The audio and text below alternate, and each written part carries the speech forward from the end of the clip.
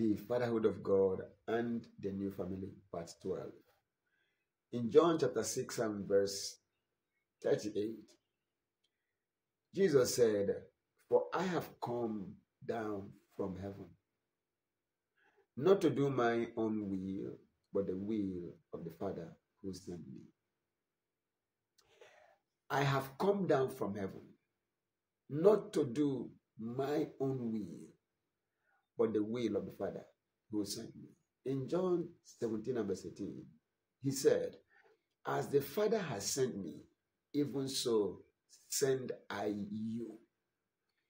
We have come not to do the will of any man, but the will of the Father who sent Jesus, who sent us.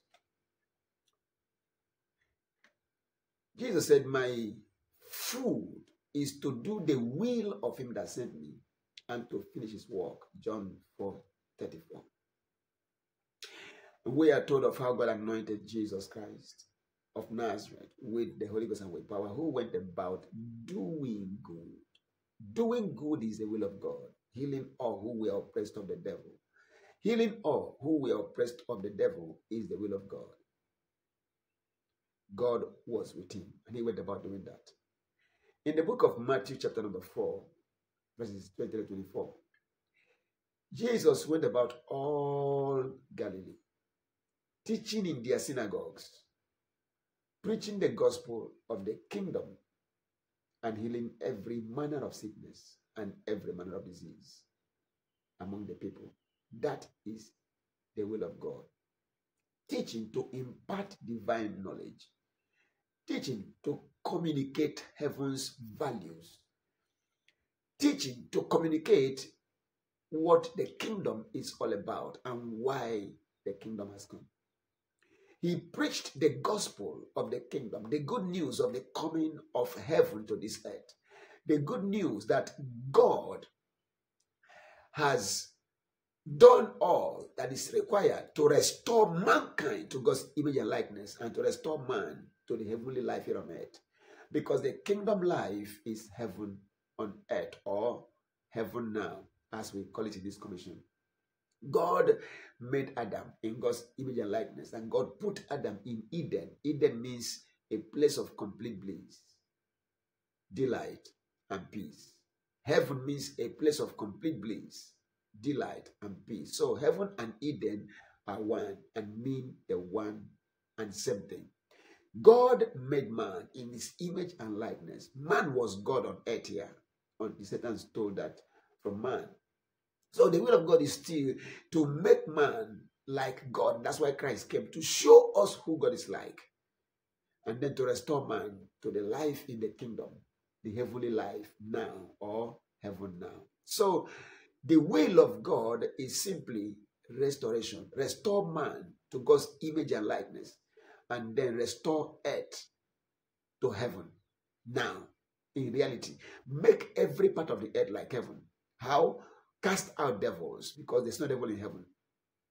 Heal the sick, there's no sick in heaven.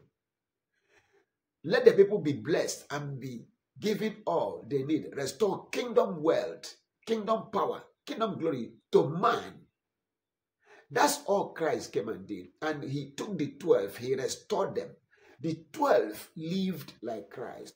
The 12 walked and acted like Christ. Everything Christ did, the 12 did. The 70 did.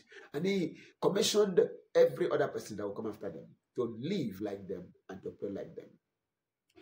The will of the Father is to free man from sin, from sickness, from poverty, from curses, from every evil work of the devil. So Christ was sent, anointed by God, and he came to destroy the works of the devil. And to get that done, he went about doing good, healing all who were oppressed of the devil. That is the will of God the Father. So as an ambassador, the will of the Father we have been sent to do is to make man exactly like Christ, who is exactly like God, and to restore man to the life of heaven here on earth.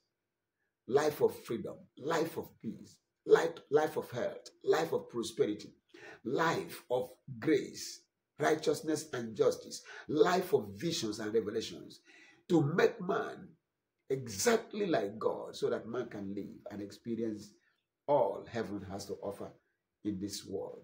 That is what Christ came to do. There are many pastors who are erroneously teaching people to struggle, suffer, and die, and then have a hope of heaven. Yes, there is heaven after now because we all are ambassadors. Christ came from heaven. He returned to heaven. But while he was here, he lived and experienced heaven on earth in health. He never had any lack. From the period he began to live as God's son, he never had any lack. Whatever Christ had was at his beck and call. He replicated God on earth. He replicated heaven on earth. He went about doing good. He said, if I cast out devils by the Holy Spirit, then the kingdom of heaven has come to you. Matthew 12:28. If I cast out devils by the finger of God, by the display of God's power, then the kingdom of God is come to you. Luke 11:20. Jesus preached the gospel of the kingdom, the coming of the God of gods here on earth to manifest heaven here on earth. He preached that, and he demonstrated it by healing the sick, cleansing the lepers, casting out devils, raising the dead, doing whatever God can do. He said, my Father is working, and I am also working. What my Father is doing is what I'm doing. Everything Christ did was what God did. Everything God was doing was what Christ was about doing. So our work is very simple. To replicate heaven on earth, for that is the will of God. And this is when you pray, say, our Father in heaven, hallowed be your name. Let your kingdom of heaven come to this earth. Not let people die and go to heaven. No.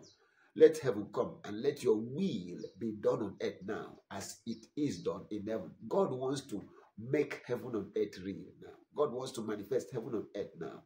That is the will of the Father. And that's what we're here to do. As his ambassadors, no power can stop us. We have all that Christ had to do all he did and wants done right now. And by the authority of Christ and in his name, today I decree, may whatever Christ did, that's your desire to see in your life, be done for you today. May every challenge of life that Christ came to destroy and finished, may such things, if you have them around you or your life, be destroyed right now. In the name of Jesus Christ, may you be free from every evil that is not in heaven. And may you enjoy the reality of the heavenly life now.